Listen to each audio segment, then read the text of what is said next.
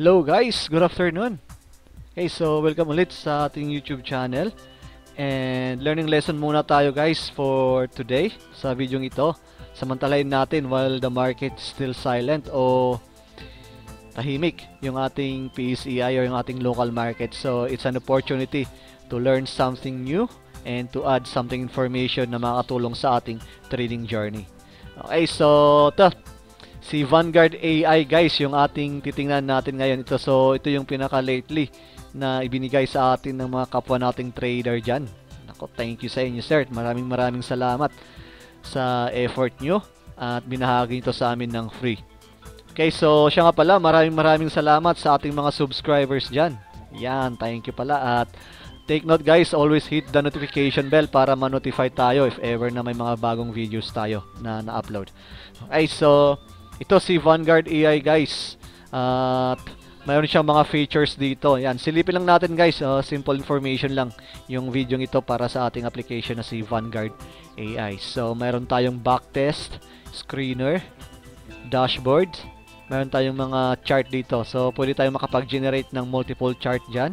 Also, at the same time, we can generate our watch list and layout.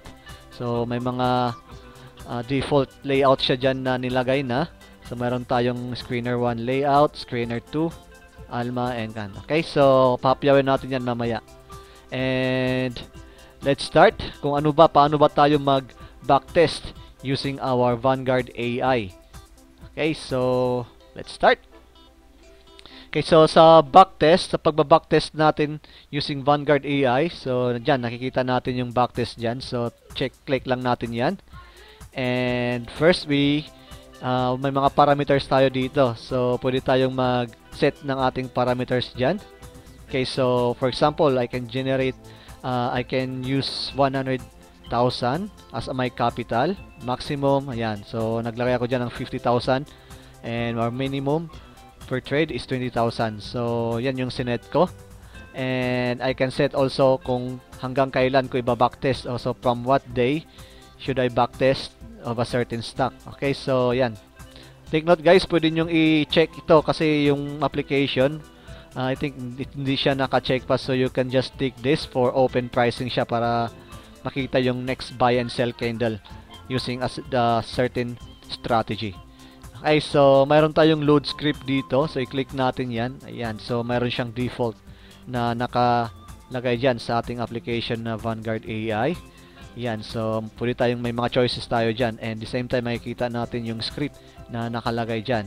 So pwede nating i-edit yan guys. Okay, so pwede tayong mag-modify, magdagdag or magbawas sa mga setup na nandito.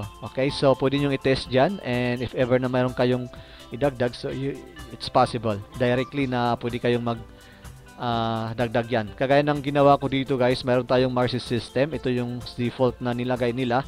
So nagbawas ako dito kasi may nailagay dito which is not that hindi ganun kalaki yung difference.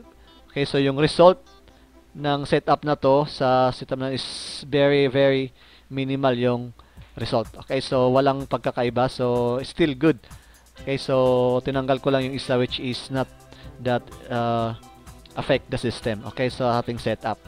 Okay, so still you can use this margin system na nandito. Ito yung ating margin setup. Okay, so naglagay din ako dito ng volume. Okay, so ginamit ko to. Mayroon tayong dalawang volume dito for my screening lang. Okay, so yung original kasi wala tayong volume na nilagay, same with the margin system na nandito, so walang volume na naka-indicate dyan kasi yung default talaga ng margin setup is just only the parameters without the volume. Kasi minsan gusto kong mag-position. Okay, so may mga magagandang stocks kasi na low volume siya, so yun yung opportunity para yun na, mag-position tayo. Okay, so dumarating talaga yung point na yung isang stock nagiging low volume siya. So hindi ko yun pinapalagtas minsan. Kaya mayroon akong original dyan without volume parameters. And also dumarating din sa point na gusto ko yung momentum or may slight momentum na, so ayan, naglalagay ako ng volume. Okay, for screening. And mayroon akong nakita na ginamit siya ng average, volume average of 80. Okay, so you can do or you can just add, explore para makapag-set up kayo ng sarili nyong strategy, guys. Okay, so pwede kayong mag-save as dyan. Kung sakaling nag-edit kayo, then save nyo. Then just name it with your correct file name, with your proper file name. Okay, so yan guys. Yan, for example, kunin natin yung Marcy system dito. I-load script natin. Yan, so lumabas na siya dyan. Okay, so if ever na set na natin yung ating parameters, then punta tayo dito sa stocks. And, okay, so stock list.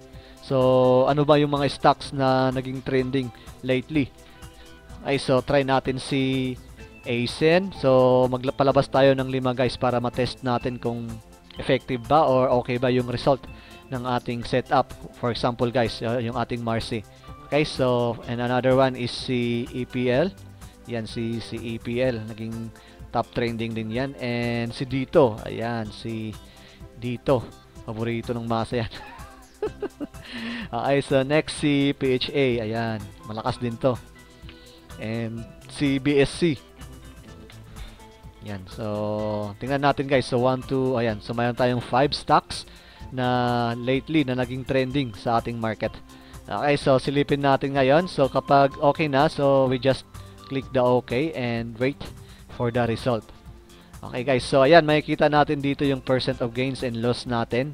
Ayan, so far so good naman yung result na pinakita doon sa mga stocks gamit yung ating setup na pinili guys. So ito yung Marcy system. And dito makikita natin dito yung informations about the key metrics, portfolio performances. Okay, so makikita din natin yung number of trades. Okay, so ilang trades tayo, average trades per month. So yan. And win rate, makikita rin natin. And the same time yung ating losses and gains. Yan guys. So yan. Diyan natin makikita yung paano natin mag-backtest using our Vanguard AI application guys. Okay, so we can also try another one for backtest and hindi to mabubura guys. So you can easily perform or compare sa kung ano yung mga mas better na performance based doon sa na-backtest nyo. Okay, so for example, mag-backtest tayo dito ulit. So gamitin na lang din natin yung isa. For example, si original Marcy. Okay, so para makita lang natin yung difference and check natin yung same stocks, si ASEN and EPL and BSC, then si PHA and si Dito. Okay, so si Dito, tama. Yan. Okay, so iparan lang natin. So makikita natin na ayan, so 201 doon sa original and the other one is 200. So tumaas siya ng kaunti doon sa original. Pero sa pagdating sa PHA, so mas mataas yung ating system, yung original default, so 94.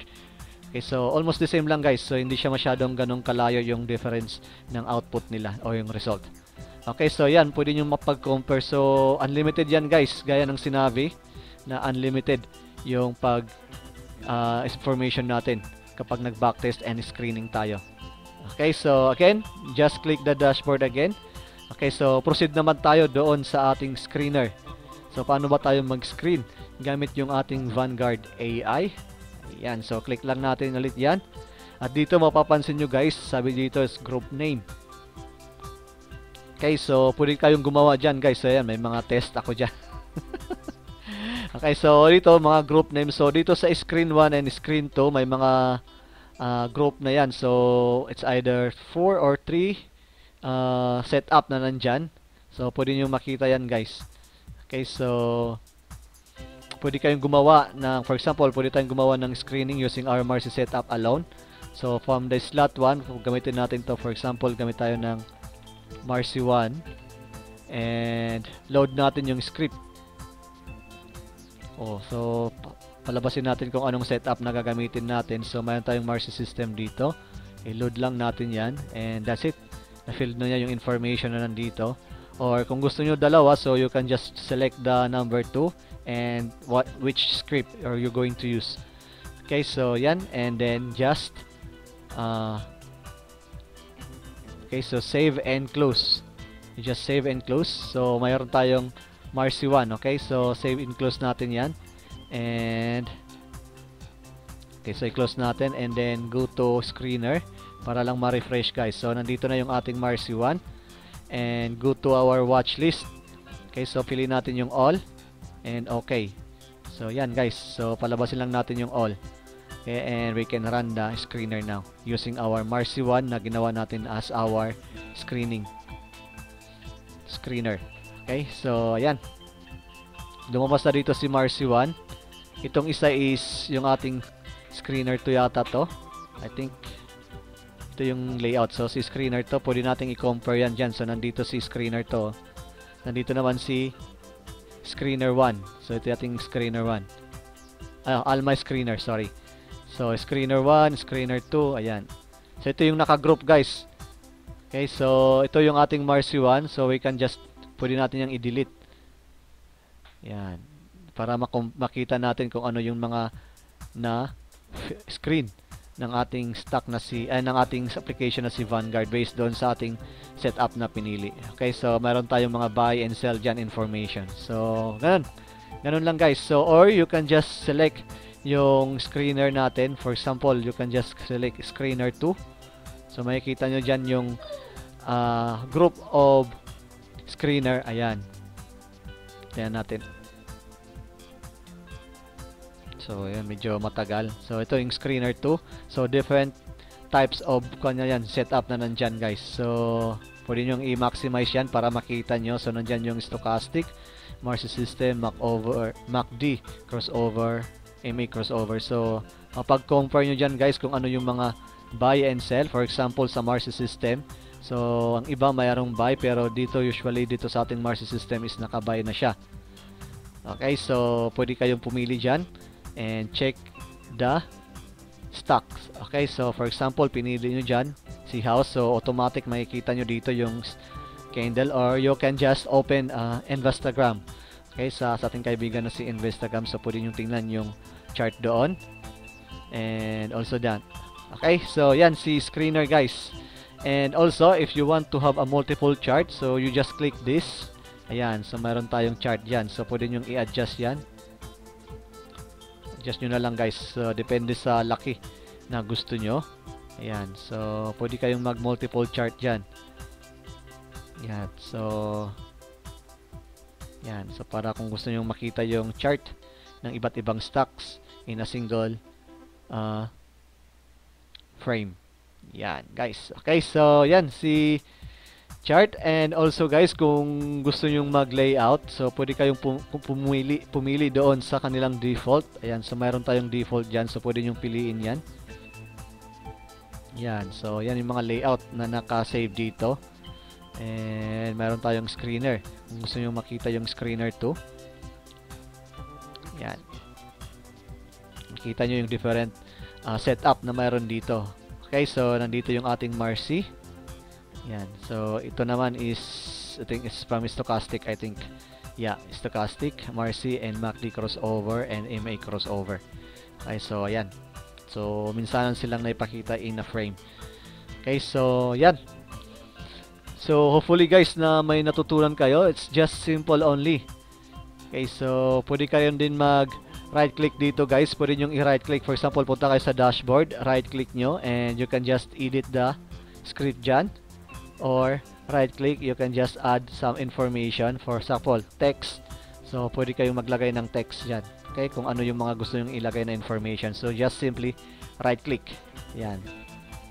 Okay, so, in all indicators, so, yan naman yan. Nakikita natin yan dito. Ito talagang pinaka magandang features dito ni VI. Yung pinaka highlight niya dito is yung multiple chart, yung backtesting, screening. So, ito pa lang as solid na. And the others, like this layout is bonus natin to.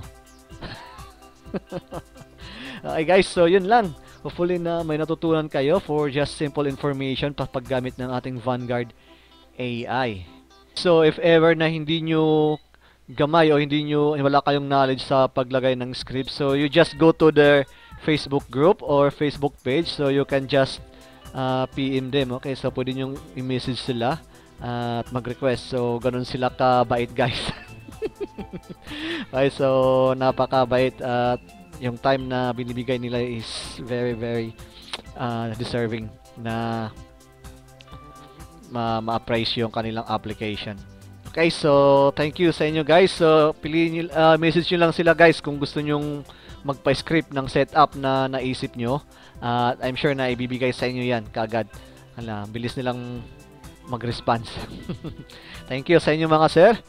And also guys, if ever man na matapos na kayo na mag backtest or mag-screen or tapos nyo na yung gusto nyo exit yung application, I suggest it's better na i-close nyo guys yung mga previews, itong mga naka-open nyo.